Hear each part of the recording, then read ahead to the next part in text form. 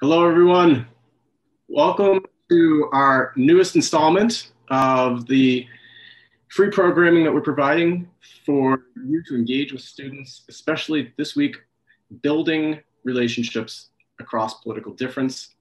I just wanted to say a huge thank you to all of you for spending some time today joining us. I think this is a really important conversation, and I'm very excited to continue to build this virtual community with you. For those of you who don't know me, my name is Glenn Manning. I'm the Senior Project Manager for Caring Schools at Making Caring Common project at Harvard Graduate School of Education.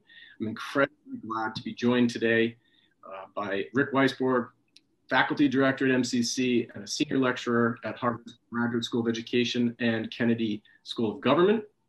Rick will walk us through the case study today, and I'll of course be available to answer your questions in the chat and offline.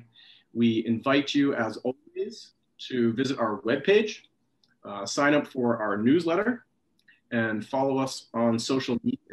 I'll go ahead and post to the chat a link so that you can do that. So go ahead and check that out.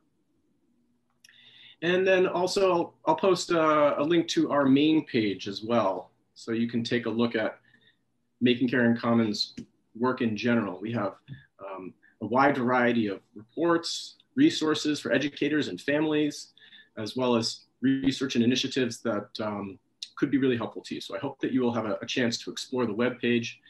A little bit about Making Caring Common before we jump in too deeply.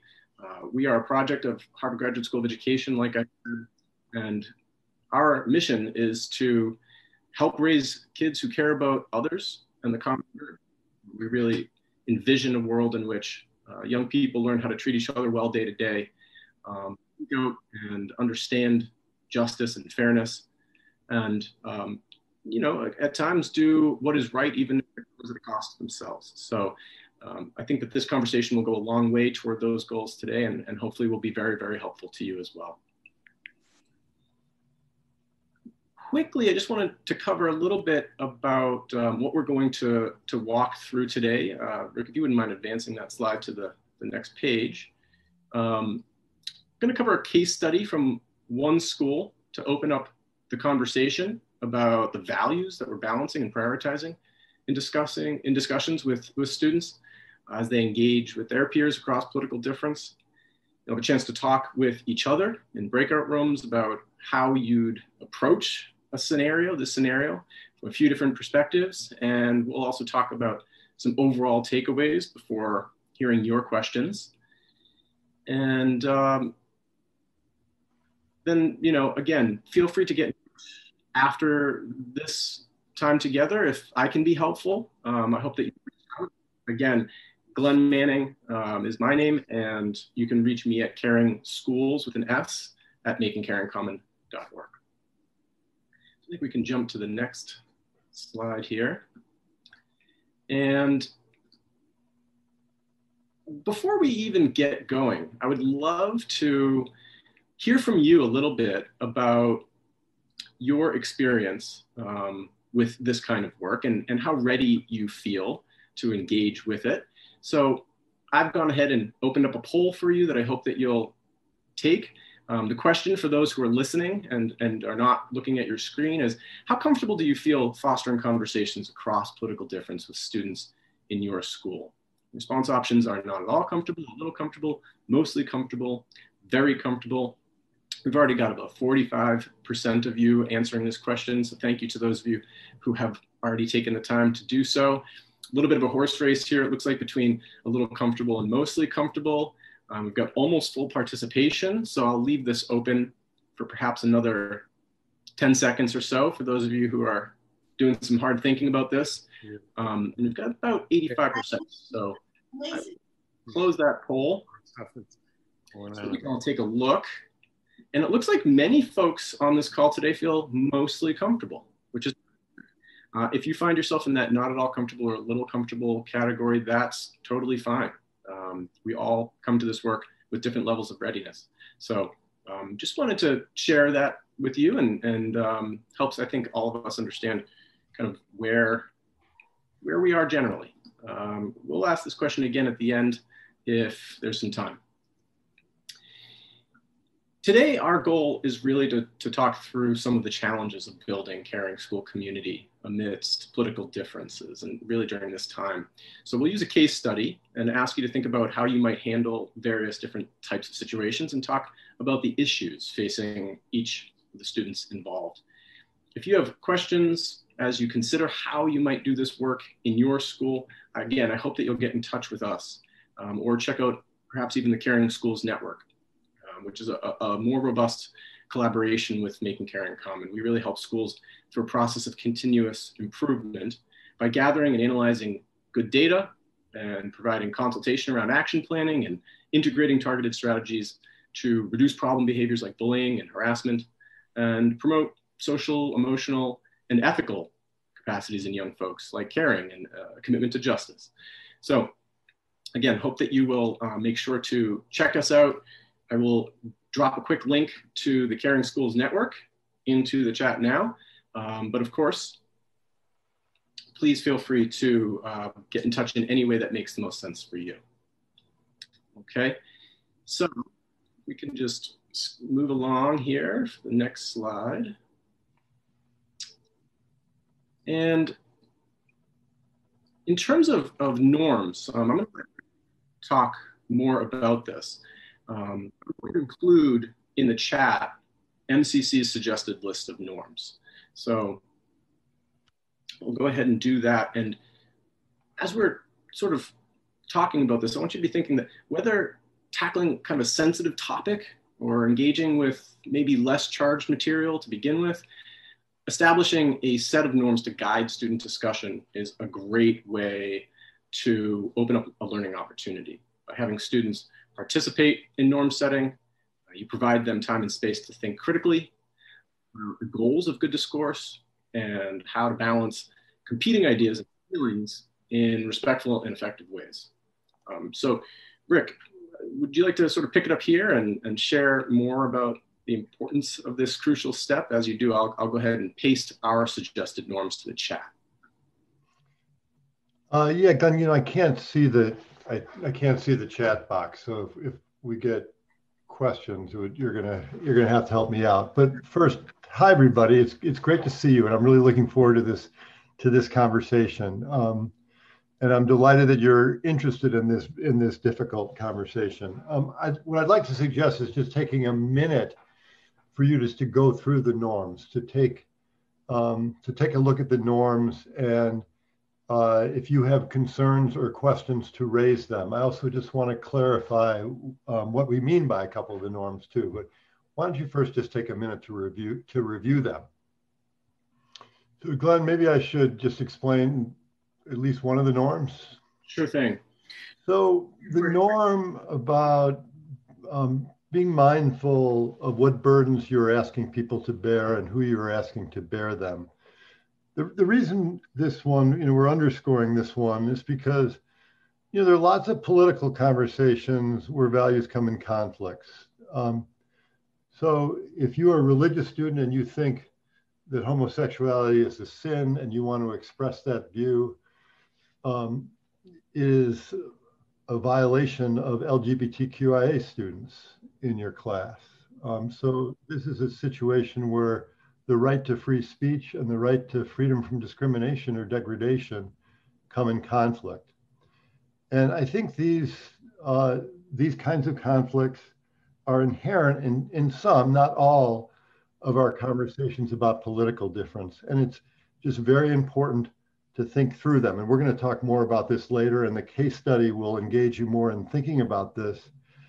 But the point is that if you're going to launch into a conversation about gay marriage, it's really important we're making the case, it's important to ask yourself, what burdens am I asking LGBTQIA students in my class to bear?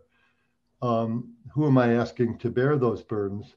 Similarly, when you enter conversations about race, are you asking students of color to bear an inordinate burden in those conversations? So we are encouraging a mindfulness about that.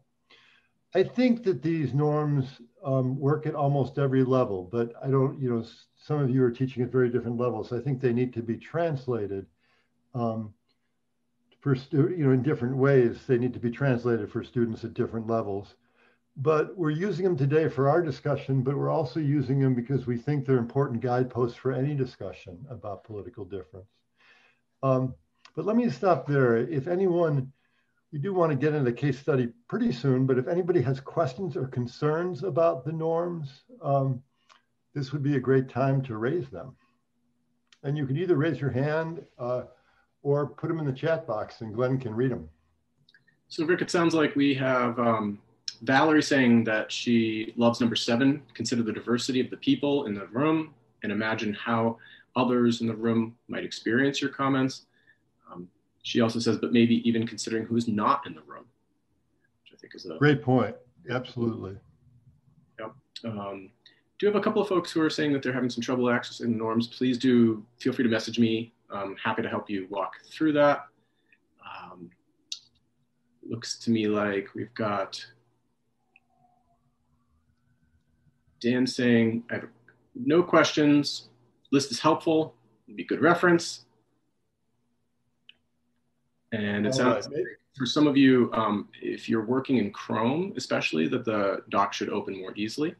Emily says, read critiques of the norms, assume good intentions, as it can impede the ability to look at the impact of what is said rather than the intent. Is it possible for you to speak to that concern, Rick? I think this is a great point, but I think one of our norms is about owning impact, and it's intended to respond to exactly that concern. Mm-hmm. I think you both need to assume good intentions and own the impact if you say something that does harm to someone else. And you may need to find a way to repair that harm. Mm-hmm. Absolutely. Carrie says, if a group's going to be together long-term for discussions like this, it's valuable to create the norms together, a long but worthwhile exercise that helps with commitment to them. So, Glenn, why don't I answer just one more? I'm just worried about time that we should keep moving. This is another great thought question. You know, I think there's certain norms here that I wouldn't, I would treat as non-negotiable. You know, it isn't okay to say something that is racist or sexist or homophobic. And I'm going to talk more about that. It's not okay to not be mindful of the people in the room. I think it is okay to make mistakes, that you can't have a conversation where you don't have mistakes. So I think some of these are non-negotiable, but I would also say that students are going to have, it's a great exercise for students to be able to co-construct norms like these. I would just make sure that certain of these guideposts are in place because I think they're essential to a meaningful and ethical conversation. Absolutely. All right, why don't I go ahead? That okay? All right. So I think you all know, one of the reasons we are focused on this now, we live in a deeply divided time, a deeply politically divided time. I think the things that unite us across political parties can seem fragile and thin these days, and the things that divide us can seem very thick. And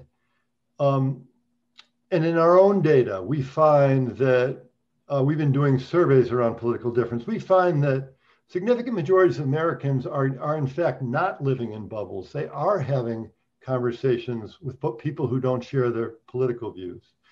If you are a Biden supporter, it's likely you've had a conversation with a Trump supporter who's a member of your family or a friend or a member of your community. And similarly at the local level, you see these conversations across political difference. The bad news is that we also gather from our surveys that a large majority of times those conversations aren't going well. People feel like they're not constructive, marginally constructive. Both sides have parallel views of each other too. Both sides see the other as making up facts, as opinionated, as rigid, as inflexible. So they're these mirror images of each other too. The good news is that when we ask people, do you want to have these conversations if you will feel like other people will listen to you respectfully? A large majority of people say yes.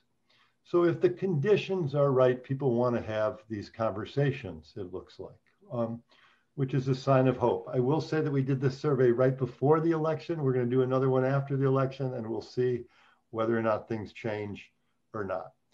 But we do think that it's crucial to begin to have these conversations. And we also think that there's a number of challenges in this work.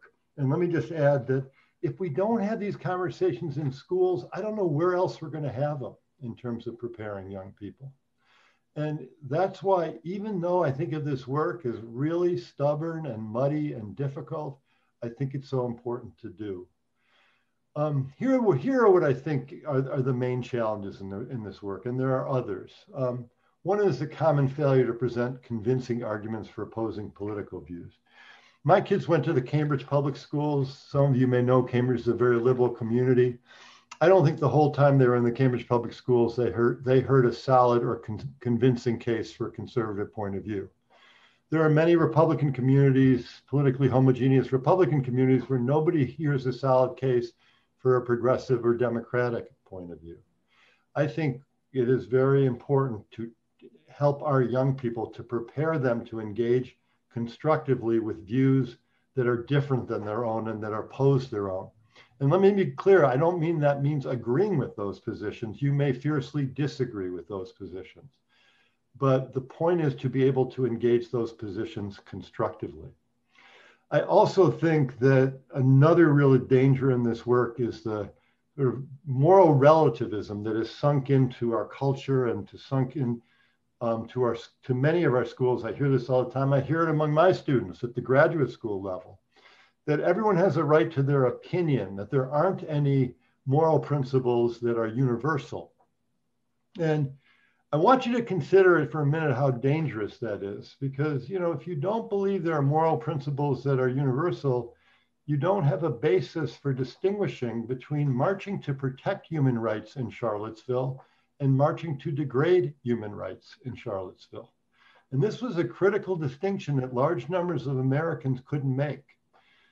So I am making the case to you that these conversations do have to be guided by basic principles of justice and human rights. You can have many positions about immigration. You can think we should have stricter border enforcement. You should think we should let more people, we should have more flexible borders. But you can't separate parents and children at the border. That is a violation of human rights. And these kind of principles need to guide these conversations. You can be pro-life or pro-choice. Both of those positions are rooted in moral principles. But these distinctions are critical to make. When is a political position rooted in a moral principle, and when is it not rooted in a moral principle? Let me just say two other things. One is that many of our schools are politically homogeneous, and that means that I think if we're going to have these conversations, we have to be able to create opportunities for people in our schools, either in person or virtually, to interact with other schools and other communities where people have very different views. And I think there are wonderful and really constructive ways to do that.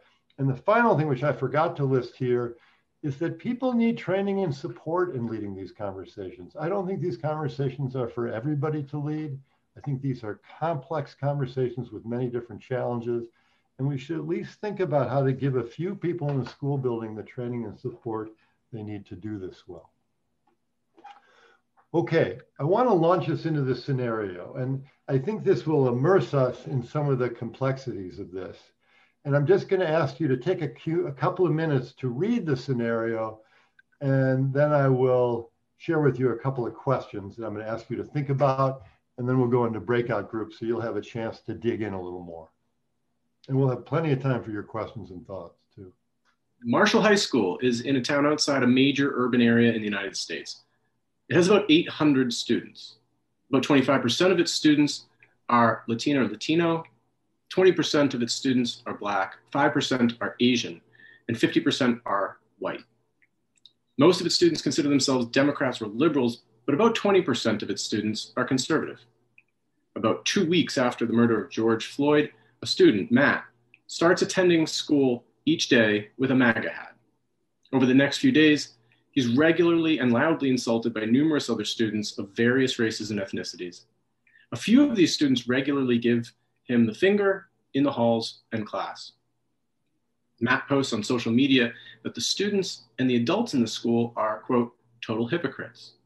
They claim to believe in free speech and respect diverse opinions, but no student or adult in the school has defended him. Not once, he writes, has a teacher intervened when he was being insulted in the hall, even though teachers were well within earshot. The post is read widely by students and staff at the school. About 20 predominantly white students defend Matt on social media.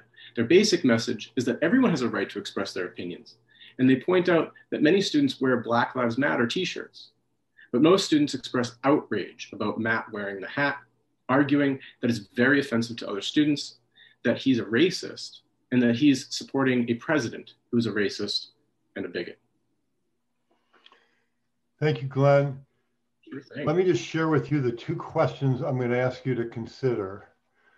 There are many ways and many levels that a school might respond to this situation. I am going to encourage you in your breakout group to discuss a few different types of responses that you think might be helpful.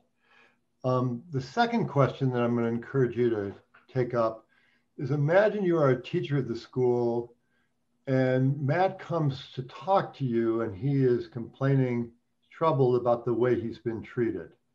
How might you engage Matt in this conversation? What do you think is important for Matt to consider? What are the words that you might actually use with Matt in a situation like this? And maybe if we have time, we can even do a quick role play about this. I'd love to do a role play with one of you about this. So why don't we do a breakout group for about 10 minutes or so? Does that work, Glenn? And we will reconvene. I think just about everybody's back. We would love to hear your thoughts about this, both the general question about how might you respond to this situation, kinds of things you spoke about in your breakout groups, but also the question about how might you respond to Matt specifically if Matt was to come to you troubled by the harassment he's been suffering. And if anyone would like to kick us off, that would be great. You can either raise your hand, which I would prefer, so we can have a conversation, or use the chat, which is totally fine too, either way.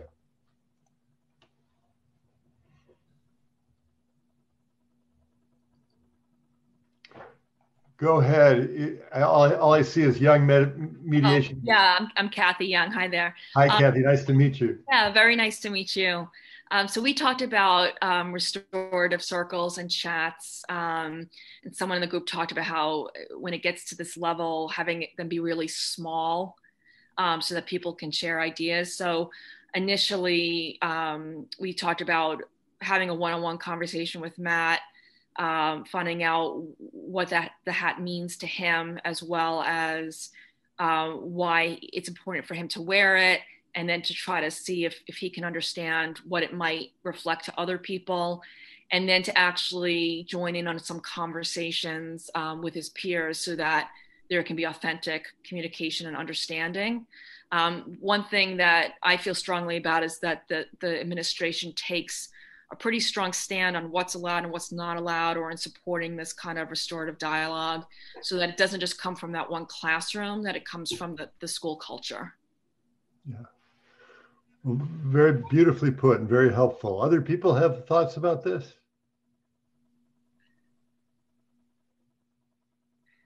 I'm just wondering what the administration in a public school, anyhow, should permit and what it should prohibit.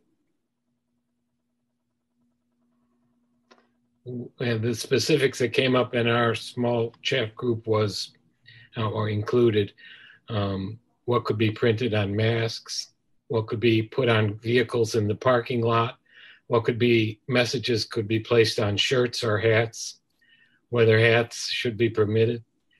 All of those seem to me to be administrative policy questions that have to get resolved. Maybe the students can be brought in to the discussion of them.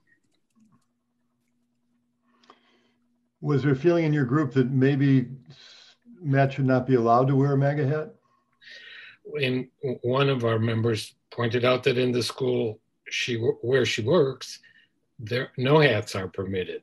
So the MAGA hat became moot, but not the MAGA, not political messages on face masks that are required. So, but that sort of begs the question: if hats are prohibited, it still leaves open the question: what political messages can be expressed in what media on school grounds? Oh, great. It's a great question. Other people have thoughts from their groups. Hi. I just raised, just sort of related to David's point, Tinker versus Des Moines. I met Mary Beth Tinker years ago. She and her brother got in trouble with the administration for their protest of the Vietnam War, and the Supreme Court famously ruled that students' rights to free speech do not end at the schoolhouse door. Now, it does have to not interfere with education, and I suppose one might say that this does, and certainly a blanket prohibition on hats might cover it, but it doesn't say whether you've got a pin or a t-shirt or a bumper sticker or those sorts of things that are political speech. And so that obviously, if you're in a public school, makes the question a little bit more complicated. And I think it's important that students have their free rights protected because, in this example, some people who might support a student protesting against the Vietnam War, who might be opposed to a MAGA message, but that's the whole beauty of the First Amendment, right? We don't get to choose which messages are protected, but we protect the right itself. So that's where I think it gets really tricky, and trying to help students understand you've got this right, but what does that message that you're sending and wearing on your hat connote to others is I think a valuable conversation to try to get the students to grapple with. So, yeah, go ahead. Is it Gazelle? Giselle, yes, thank you. So I just wanted to thank Peter and the people before, including Kathy, for their comments. I think that it's important that as administrators and teachers, we don't find ways to avoid the difficult conversations, because there's great value in having these conversations. And if we create policies to try to avoid in some ways, the issues would just simmer underneath, and then they can be triggered, and we won't have a good idea of where it came from or what happened. So I feel that it's best to just take on the issues and address them and help students work through all of that, especially in our educational settings. Mm-hmm. Great. Other thoughts or comments or questions? Well, Emily. yes. And also nice to see you. Many decades ago, we were both at the ed school. I had a different last name then, so I'm sure you don't remember, but it's nice to see you again. Nice to see you. We talked in our group a bit about just the sort of setup of the scenario, that it seemed like he had gone very far down a negative path. I mean, if what the student is reporting is that, other kids were giving him the finger and teachers heard within earshot of, or vision, I guess, of teachers, and nothing was done, that it really, I guess we were wondering, like, maybe the social media post wouldn't have happened if there had been intervention earlier, talking to students about what the expected behaviors are, what the expectations are around kindness and not bullying students and norms and all of that, that it seemed like it had really escalated pretty intensely up to this point. Yeah. Is it Eileen? Yes, it's Aileen. Thank you. Aileen, sorry. Well, I was thinking that it was an interesting time for Matt to have chosen to start wearing his hat. There's a difference between a student who might have been wearing, a hat like this or a shirt or a button for a long period of time, and then suddenly choosing this time, highly emotional 2 weeks after George Floyd's death, to come to school or raise the issue. And I also think what's missing from the scenario, and I wonder, is what has the school done in response to an event, a national event like the death of George Floyd? Yeah, has the school done something to address it? Because this is a highly emotional and political and an issue that I think, especially in public schools, we have a responsibility to make a statement about, because it is harmful to all of our students to witness something like this in the media and to have it just occur in our country. So what has the school done? Because I think the school if they haven't done anything to engage the conversation or make a statement, is leaving the door open for these kinds of things to happen amongst students. And I think that there has to be something structural already. So. Yeah, no, I really appreciate the point. I think that's totally right. Any of you up for doing a quick role play with me about this around the words? I will be Matt, around the actual words you would use in this situation. Just before we jump into that, Rick, there was one question from the chat. Yeah. If the finger is bullying, Valerie asks, if the finger's bullying, is the MAGA hat bullying? And she says punching up versus punching down. So I think, I'm sorry, the woman from the Young Mediation Association, I forgot your name already, sorry. Hi, I'm Kathy. Kathy. Yes. So it's a great question, and let me suggest this to you, which is, and I'd be, interested in your thoughts. I think that Kathy asked the key question, which is, what is the meaning to the hat for Matt? Is Matt wearing the hat because he's pro-life and his family is pro-life? Is he wearing the hat because his parents have told him that Trump is much better for the economy and that government is too big? Or is he wearing the hat as a way to support some of the bigotry and racism and sexism that Trump has stood for and reinforced and amplified? I think that question is key. Even if he is, as you said, Kathy, I think very astutely, even if the purpose of the hat is to tout pro-life, he needs to understand what its impact is. This is what owning impact is about. Mm-hmm. He needs to understand what the consequences are of that action. So I think this is the issue. I think it's not okay to give people the finger, and it's not okay to bully either. But I think the meaning for Matt is very important in this situation, and how it's and how that is handled. Thomas, you're on mute, Thomas. Sorry. I would concur with that, and I wonder if, given kind of a notion of starting from egocentrism, building out to social centrism, an approach might first be put an emphasis on hearing Matt and having Matt experience the power and the appreciation of being heard, and then kind of a role reversal, role taking kind of out of that might develop a commitment to hearing. And in that sense, we might try to expand people's conceptions of integrity to include not just advocacy, me speaking my view to others, but rather deep listening, me hearing others. And that's a central part of who I am and what it means to be a no, that's a great point. Citizen. Yeah. And to Aileen's point, I think that this is a different conversation if the school has done the work around the event already than if the school hasn't done the work around the event. And if the school has done the work around the event and engaged people in really thinking deeply about this murder, the meaning of Matt wearing the hat is very different than if the school hasn't done that work.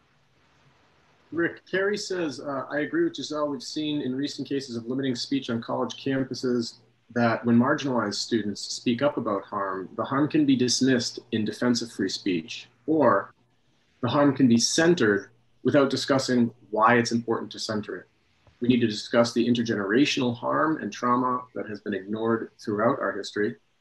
And Peter writes, Riverdale School in New York developed a statement on campus expression after attending a summit hosted by the University of Chicago.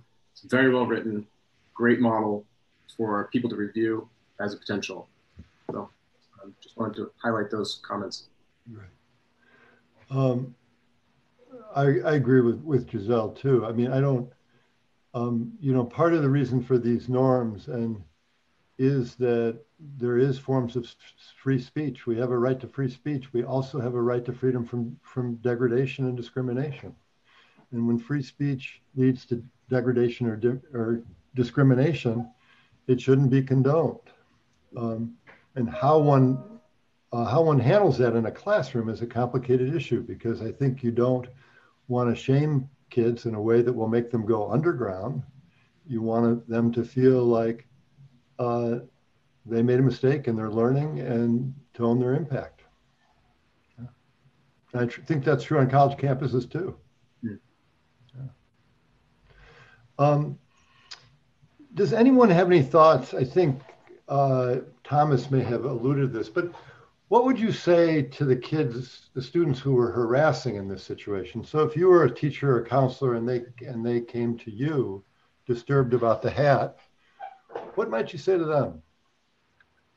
David? I'm sorry. I didn't mean to pick on you. You're just lit up for a minute there. I didn't know if you wanted to. I'd be happy to respond, but I didn't. Go ahead. I'm thinking maybe to begin addressing the particular instance that we have here in the hypothetical, going back or pivoting off of what Peter said earlier, using something like the Tinker case and the idea that the Constitution doesn't stop at the schoolhouse door, that there is such a thing as a heckler's veto. What do we mean by free expression in school? What should we permit? I'm also wondering, Richard, about your suggestion that the motive behind the message should determine whether or not it's permitted. Not solely. I mean, the consequences matter too, but I think the motive matters as well. What are your thoughts? I was just thinking that to begin the conversation, to depersonalize it, to take some of the heat away, to talk about it somewhat more abstractly, using like the Supreme Court case of Tinker or some other analogy, where students can look at it without taking themselves out of the conflict.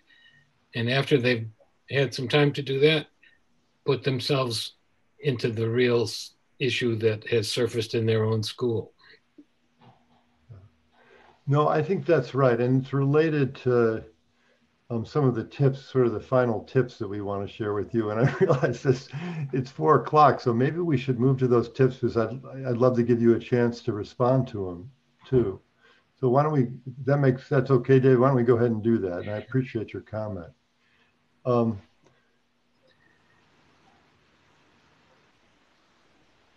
So, Rick, just while you're pulling up the slide there, Valerie mentioned, if Matt didn't have much of a deeper meaning in wearing the hat, he's just maybe as being an adolescent boy, kind of what to do with that, and also mentioned that BIPOC are always sort of getting the finger wag that they need to consider the intent of the perpetrator. So there's a couple questions in the chat that were germane to that last bit of commentary. Glenn, I just think in the interest of time, I should probably move forward, but these are great questions and I'm happy to continue with anybody who wants to continue them.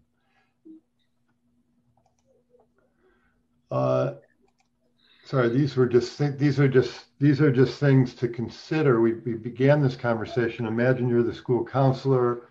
The principal has told the students who have been insulting Matt to come to your office. How might you engage them? What do you think is important for them to consider? Imagine you're a teacher and several students have been talking about free speech, come to talk to you after class because they want your opinion. How might you engage these students? What do you think is important for them to consider? And these are just questions we're encouraging you to reflect on.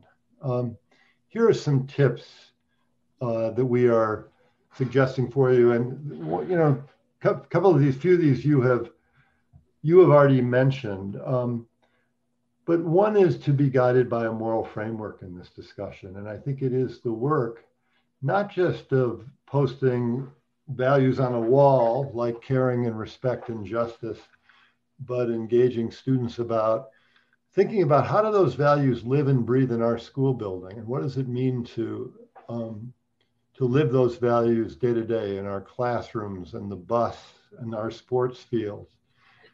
I'm not trying to load on too much on you, but I do think conversations early in the year about what the moral framework is, why it exists, why these values, and some thinking with students about how they want to live and breathe those values can make a world of difference. I didn't list it here, but I think Aileen's point is super important, that it's also really important to engage major events in the outside world that kids are talking about and are clearly related to the moral framework that you have created in a school. The setting of classroom norms, and not the setting of classroom norms just the first week of class, but having norms that are touchstones throughout class that you come back to periodically. I think when you start these political conversations, it's really important to wade into yourself and to think about what your views are about a particular political issue, about whether you want to share that view with your students, what it will mean to share that view with your students, about biases that you may have, about the degree to which you are in fact open or not open to opposing points of view.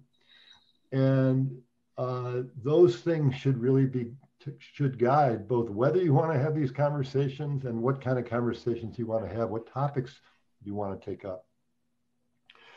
With some of these issues, we have a huge information problem in this country. We have, Barack Obama has been talking a lot about this. We have these information bubbles. We have these two alternate realities. And for a lot of these political discussions, everybody has to do some co-investigating to find out what the facts are too. And there needs to be, for some of these issues, shared reality or shared understanding of the facts. Very concretely, I would also just recommend that you begin with less controversial topics, that you start with something like vegetarianism, or you start with legalizing marijuana, which is a much easier conversation to have than a conversation about immigrants when you have undocumented students in your class, or a conversation about gay marriage when you have gay students in your class, or LGBTQIA students in your class. That students need to develop some comfort and some muscles in having these conversations. And even before that, and Making Caring Common has lots of resources. Other people have resources that might be helpful as well, are exercises that just help students. And one of you said this, with listening, with empathy, with the cognitive aspects of empathy, understanding other perspectives, but also with the affective aspects of empathy, which experiencing other feelings, other person's feelings, and the ethical aspects of empathy, which is really valuing others. Con men, torturers, salespeople, politicians can be very good at taking other perspectives, but they don't value other people. So the ethical aspect of empathy, learning how to value someone else, and especially those who are different from you, is at the heart of the matter. Or we think it's at the heart of the matter. I think you need to prepare for discomfort. And the final tip I would suggest for you is that you consider, and again, I forgot to write this down, but I started thinking about it in our discussion. You should consider whether some discussions are opt-out or opt-in. And the reason I say that is that a gay student may or may not want to have a conversation about whether religious students think homosexuality is a sin. An African-American student might not want to have another conversation about the murder of George Floyd. And so I think in many of these circumstances, these conversations need to be optional, and it's important to survey students or poll students about whether or not they want to have these conversations. There are other conversations I think are just very important to have for everybody.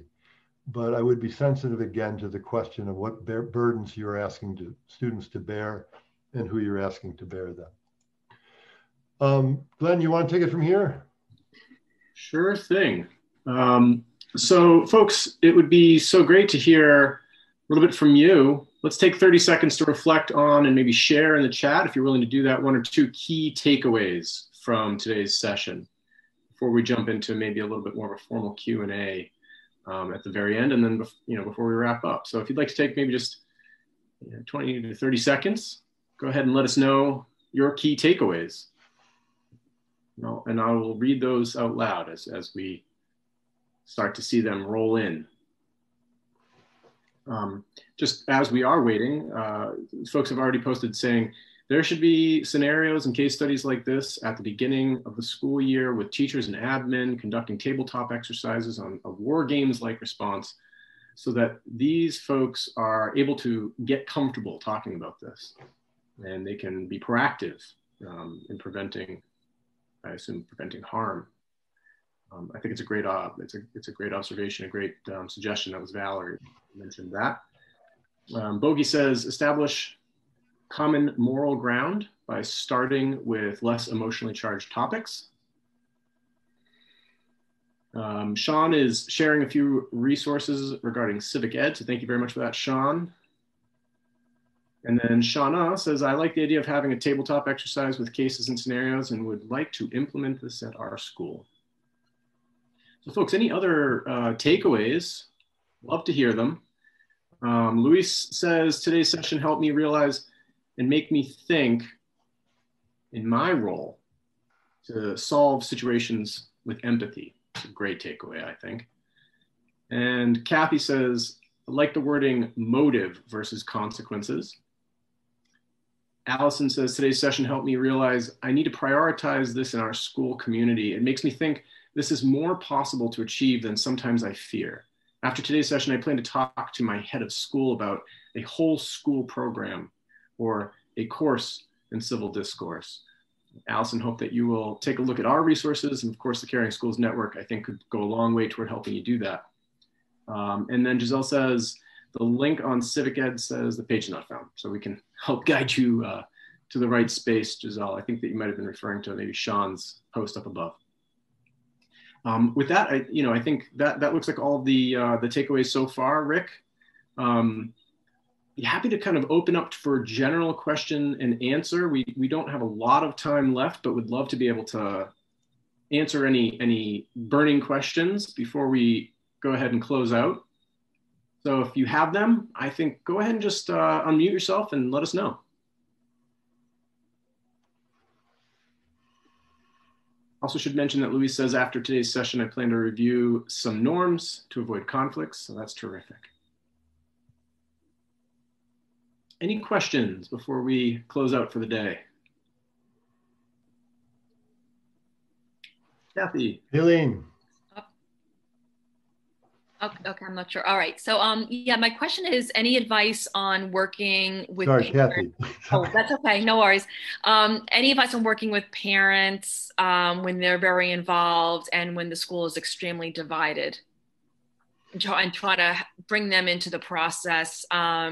Just like today, there's a lot of stuff going on in social media, discussions about certain teachers, trying to influence the curriculum. So just thoughts on that.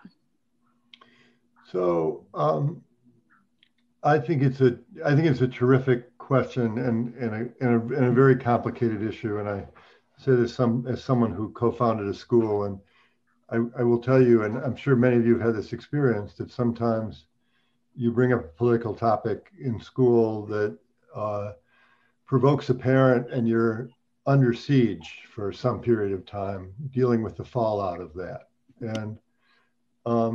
And I think that some checking in with parents about these conversations is very important. To see, just to get a general sense of whether they are comfortable with having these conversations, some framing of what these conversations are, maybe the sharing of a scenario. I also think that it depends what kind of school you are, but you might decide at a school that if parents are choosing to come to your school, that they understand that this is part of what your school is going to do, that you're going to get into difficult moral conversations that involve political difference. In my experience, People are really open. Parents tend to be open and think it's important to have these conversations, but they're worried about indoctrination. They're worried that it's really a cover for indoctrination, that liberal teachers really want to indoctrinate or vice versa. And so the extent to which parents can be reassured about that, I think, is important as well. Thank you.